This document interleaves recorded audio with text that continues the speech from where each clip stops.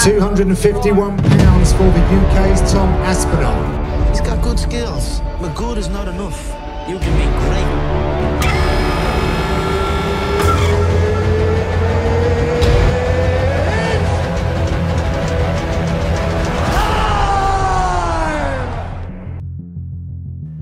Fight fans, welcome back to Luxurytainment.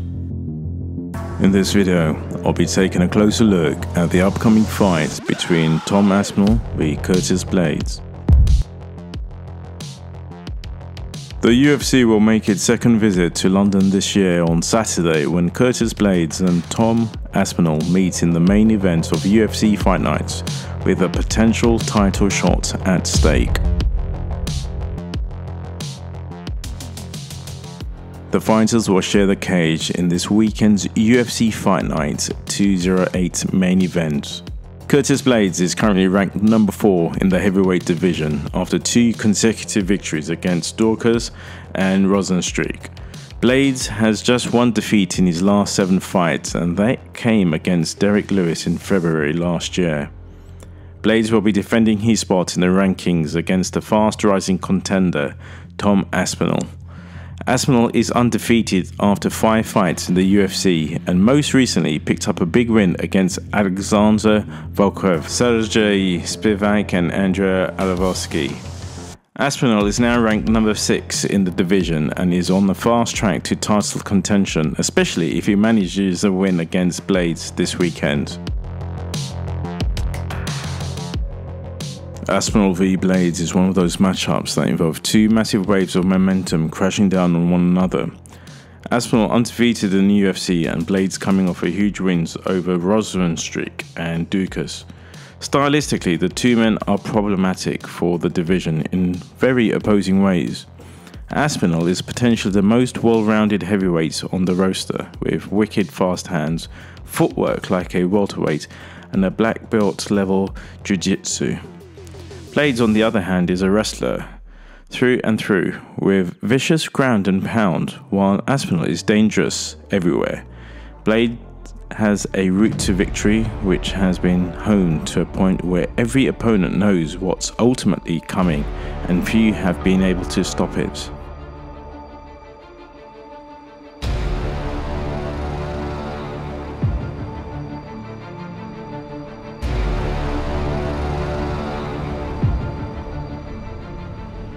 Tom Aspinall's success in the division is largely due to his unique light-of-foot approach. While the same can be said of a few heavyweights over the history of combat sports, most relevant currently being Cyril Gane, Aspinall moves like he is a multiple weight classes lower than he is. He has fluid footwork, and this is partially the reason he has been so difficult to take down. He has consistently been able to circle out and remove his hips from close contact a bit faster than most other heavyweights would expect, and this is a massive advantage against a guy in Curtis Blaydes, who we know is going to be looking for that shot.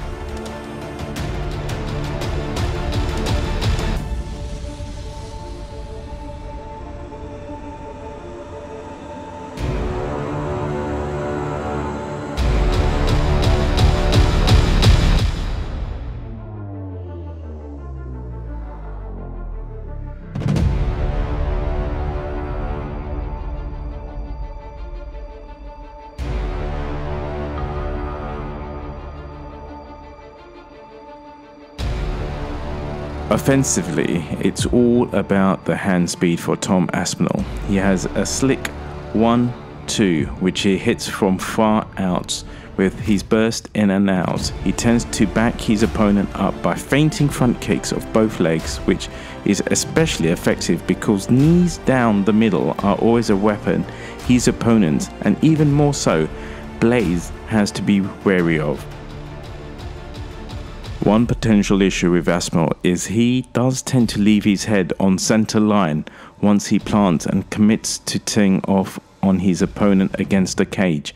However, because his flurries come in close quarters and Blaydes likes to utilize straight shots primarily, stuffing that range may take away Blaydes' ability to fire back as much as he'd like.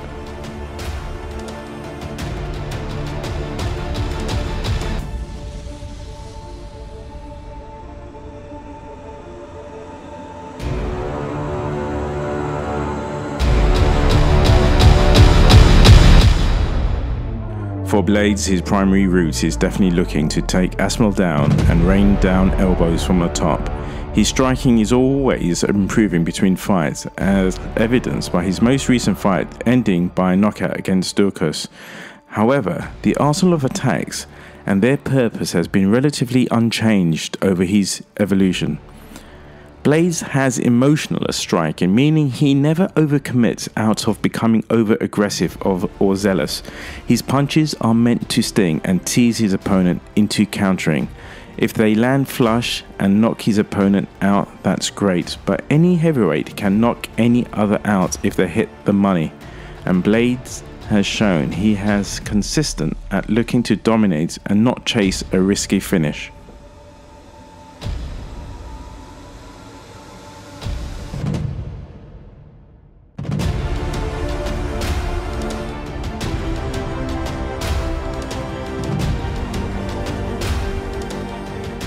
His long 1-2 combination sets up the takedown. Once he lands it a few times, opponents believe they read the straight coming behind the jab and set their feet to counter, at which point the level change comes behind the jab.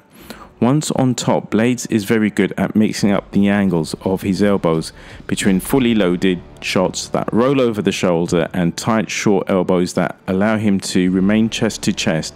His mount is almost immovable.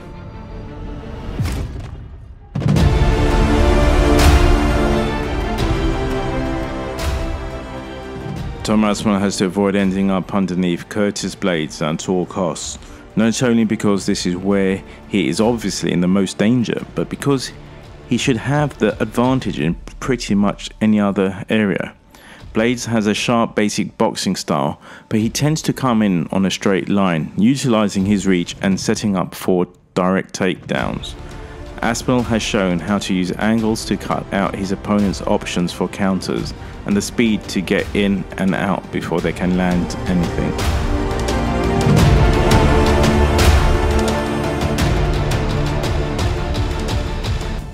Ultimately, what I believe Tom Aspinall should do, and will likely to do, is take the center cage more often. I think he may be a bit more reserved than we've seen him, but I think with his hand speed, he can get off first and look to draw out the reactive takedown of Blaydes.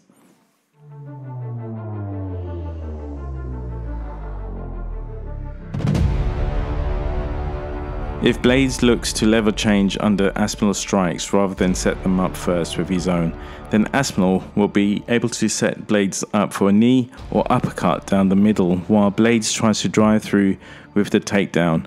No one can say whether this can materialize in the finish, but in general, I think that throughout the fight, Aspinall can stay elusive and make Blaydes pay for when he gets too predictable.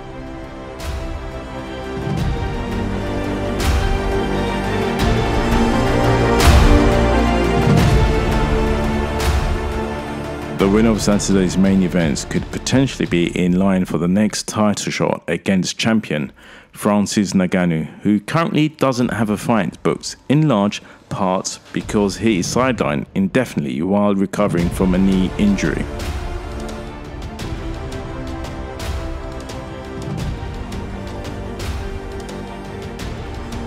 So guys, who do you think wins Saturday night? Thanks for watching. Please subscribe, like, comment and share, and have a great day.